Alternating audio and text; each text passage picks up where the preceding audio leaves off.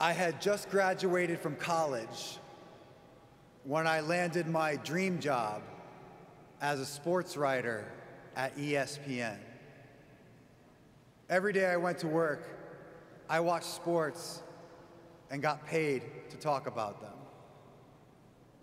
Baseball, basketball, hockey, football, boxing, tennis, golf, MMA, croquet, ping pong, whatever it was, I was on it. And it was an awesome experience. I traveled across the country covering games live on location. I met a lot of cool athletes. I was making some money. I had a great job. I was going out on the weekends with my friends. I was dating. I had everything that the world told me that I should have. But every night, I would come home from work and I would stare at the ceiling and wonder why I was so unhappy. See, I had everything in life. Everything except God. There is no happiness in this life apart from God's will. And I had known since I was 15 years old that I was called to the priesthood. But I thought I could make myself happy apart from God's will. I thought I could say no to God's plan for my life and still be happy. See, if I just worked a little harder, if I just made a little more money, if I just got sent on a bigger assignment, if I just got a few more followers on social media, if I just tried harder, then I would find happiness. Spoiler alert, it doesn't work like that. Happiness is only found in understanding what God's will is for our lives and doing it. And one of the reasons I said no to my calling as a priest for so long, for 14 years I said no to God. One of the reasons was I misunderstood what the priesthood is. I was like Jeremiah in our first reading today. I let myself be duped. See, growing up, I saw the priest saying Mass, and I thought that the priesthood was this life of no. No, you can't get married. No, you can't have a family. No, you can't travel. No, you can't make any money. No, no, no, no, no. Who would want to live a life of no? It wasn't until God intervened in my life in a dramatic way that I started to see the priesthood for what it really is. The priesthood is not a life of no. It is the great yes. Yes, Lord, you can have my whole life. My mind, my body, my soul, my masculinity, my fatherhood, my strengths, my weaknesses, my past, my present, my future, all of me, Lord, everything I am, I make a total gift of myself to you. I lay my life on the altar so that you can do with me what you will. Yes, Lord. The great yes.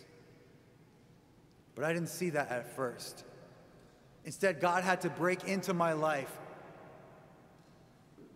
He had to break my heart, break my grip on the world, my grip on the world, so that I could see the priesthood in my life for what it really is.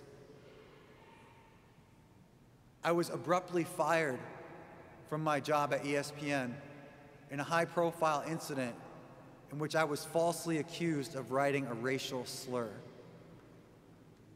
Overnight, I went from being one who writes about sports to being the biggest story in sports. I got hate mail and death threats from all over the world.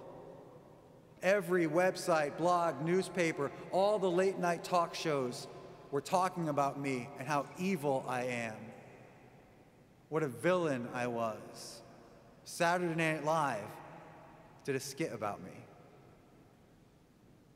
It was the darkest, most awful experience of my life, feeling the hatred from people all over the world for something that I didn't do. And it was in that darkness, in that experience of having my dreams for my life shattered so that God's plan for my life could come to fulfillment, it was in that darkness that I did something that I hadn't done for a long time. I walked into St. Francis Cabrini Catholic Church in North Haven, where I'm from, and I knelt in front of the tabernacle, and I said, I know you've been calling me. I'm ready to say yes.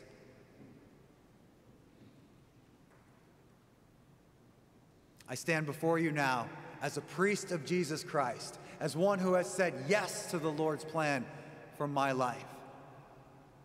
And I have nothing that the world values. I have no fame. I have no money. I have no following. And friends, I have never been happier in my whole life.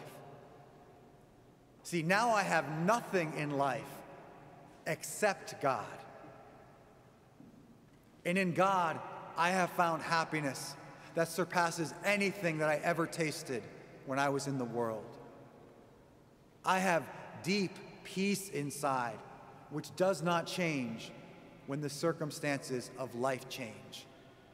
In order for me to have this transition of one who was successful but miserable to one now who is poor and happy, I had to change my thinking. See, the Christian life is a belief first before it is actions. See, we all try to be good people first. We wonder why we can't escape patterns of sin. The Christian life starts in the mind, in what we believe and what we think, and then it's translated into our actions. Look at our gospel today. Jesus offers a serious rebuke to Peter. But look at what he says to Peter. Get behind me, Satan. You are an obstacle to me. You are thinking not as God does, but as the world does. You are thinking wrong, Peter. He doesn't say, Peter, you didn't put enough money in the basket this weekend. He doesn't say, Peter, I saw those sins that you're still struggling with. You really got to get on top of that. He doesn't say, Peter, you're spending way too much time on your phone. Nothing physical, nothing social, nothing in the world. It's not related to behavior. He says, Peter, you are not thinking correctly. The Christian life is a belief system first. Friends, what do you believe about God? Look at this comparison. When Peter betrayed Jesus, right? He denied him 3 times. He betrayed him in Jesus' dramatic hour of need. What is Jesus' response to that? Compassion, mercy, embraces him, brings him back, gives him 3 chances to renew his faith, right? But when Peter thinks wrongly, Jesus says, get behind me, Satan. It's our thinking, friends, that we have to challenge. It's our mindset. It's what we believe. Our behavior will follow after that. First, we have to change what we think. And how do we do that? How do we change our mindset? Well, St. Paul tells us today in our second reading, do not conform yourselves to this present age, but be renewed by the transformation of your mind. Do not conform yourselves to this present age. Friends, do you know how many hours a day the average American spends scrolling through their phone? 5 hours a day. Do you know how many hours a day the average American spends on the computer, on the internet, Netflix, TV, watching TV? An additional 4 hours per day. That's 9 of our 16 waking hours of the day being influenced and saturated by the world's mindset, the world's thinking, the world's values. The average American checks his or her phone 144 times a day. Constantly connected to the world's logic, the world's materialism, the world's relativism, the world's sexual immorality, the world's paganism. Do not conform yourselves to this present age, but be transformed by the renewal of your mind. If you want to start changing your thinking in order to have this new, powerful experience of God, throw your phone in a river. Delete social media. Do not conform yourself to this age. Friends, it's all lies. There's some goodness, and we can use these things responsibly, but many of us have failed to use these things responsibly and instead have injected ourselves with the world's mindset. You want more of God? Change your relationship with media. Do not conform yourselves to this age, but be transformed by the renewal of your mind. You are not thinking as God does, but as men do. Friends, when I started thinking differently, when I got serious about my prayer life, here was my prayer life before I got serious with God. All right, it's time for bed. I haven't thought of God all day today, so I really should pray now. Our Father who art in heaven, hallowed be thy name, the kingdom come, on earth as in heaven. Hail Mary, full of grace, the Lord is with thee, blessed art thou among women, Father, Son, and Holy Spirit. Amen. All right, I prayed today. I said an Our Father and a Hail Mary.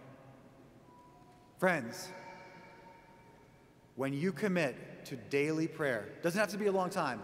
Start with 10 minutes per day. When you give God your undivided attention for 10 minutes every day, your life will change. When you commit to a lifestyle of daily prayer, I love how we have to use the phrase, make time for prayer. We don't make time for prayer, we make time for the world. Prayer is that which we build our day around, not which we jam in after we've given all of our attention and energy and emotion to the world. If you give God the fullness of your energy in your daily emotional life in prayer, your life will change because your thinking will start to change. And from when your thinking changes, your actions will change. And when your actions change, you will become a new creation in Christ. Change your thinking. Everything else will follow. I stand before you now as the Vocations Director of the Archdiocese of Hartford. I visit every church, every parish in our Archdiocese. I visit every middle school, every high school, every college, every young adult gathering, and I tell people the story of what the Lord has done in my life. And I ask if you would dream with me about a new future for our Archdiocese. We all know about the dreadful statistics of people leaving the church, about the crisis of vocations. We all know about that. But what I want to know about is what God is going to do next in the Archdiocese of Hartford. See, I trust in the faithfulness of the living God. I see glimpses of the new movement of the Holy Spirit everywhere I go. And friends, I am dreaming of a glorious future for our local church. I dreamed of packed churches, standing room only at every Mass. I dream of people coming back to the Catholic faith by the thousands. I dream of hundreds and thousands of people being received into the church as converts every Easter. I dream of children running up and down the aisles as families start practicing the faith again. Churches that are basically daycares for so many kids. Will you dream with me on this future for the Archdiocese of Hartford? Will you trust that God is doing something exciting in our midst? Will you change your thinking about what it means to be Catholic? I don't want your money. I don't want your credit card information. What I want you to do is go to hartfordpriest.com and sign your name, that you will be part of the future, that you dream of better days for our church, that you're not satisfied with where we're at right now. I don't want anything from you but to go to hartfordpriest.com and to sign your name, to commit to being part of the future. That's all I ask.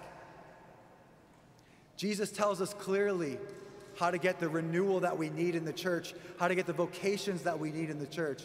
He tells us in Matthew 9:38 how to get the priests that we need. It's very simple. Ask. the master of the harvest to send out laborers for his harvest. To get the vocations that we need, we have to ask, which is why we're praying the prayer for priestly vocations throughout the Archdiocese. You know that prayer we pray at the end of Mass for priestly vocations? Since we've started praying that prayer as an Archdiocese, 24 young men have called the Vocations office to begin.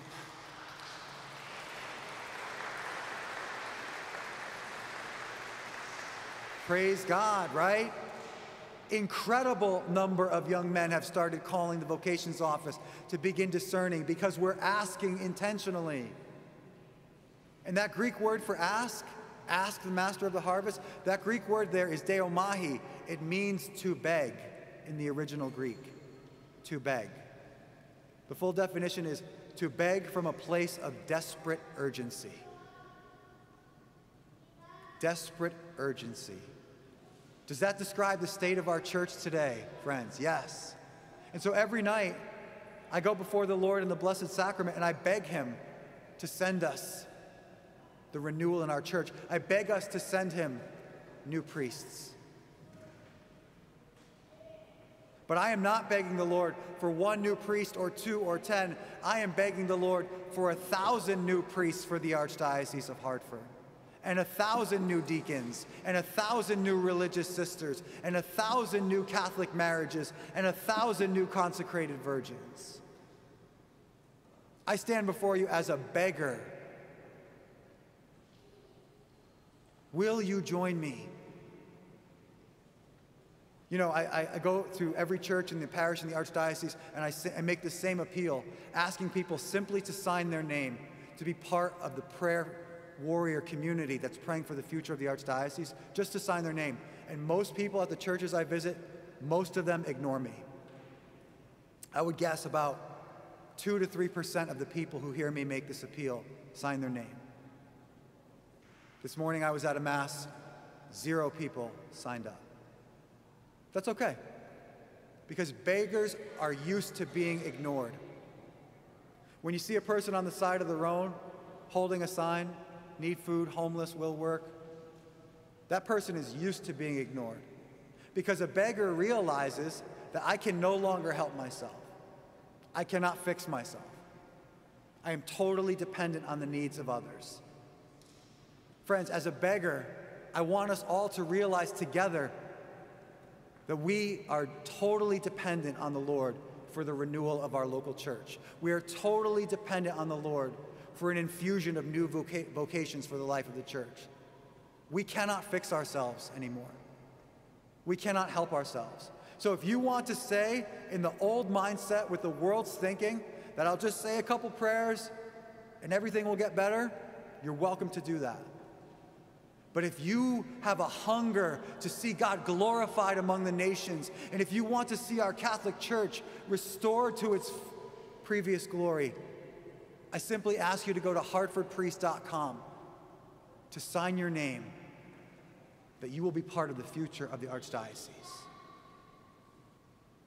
Do not conform yourselves to this age, but be transformed by the renewal of your mind.